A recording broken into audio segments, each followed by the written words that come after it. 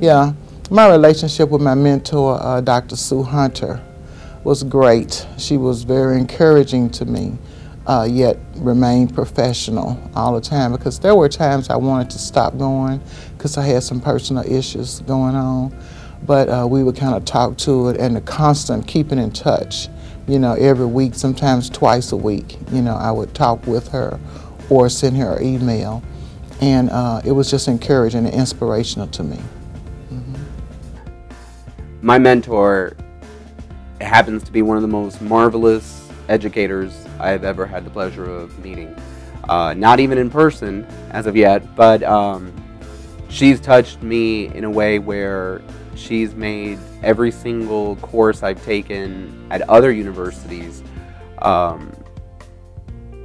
pale in comparison.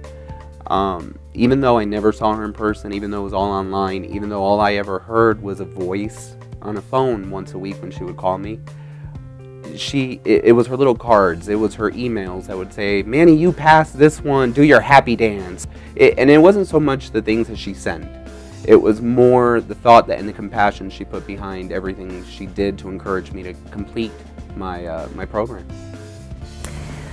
I believe the mentorship program at WGU makes a difference between a good online education and an outstanding online education.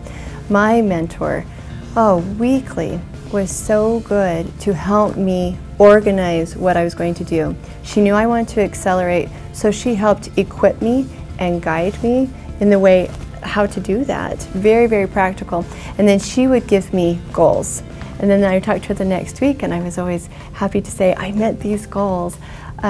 So it was nice to get chunks of success and affirmation from my mentor, and then it perpetuated, oh, let's do more of this. This is good.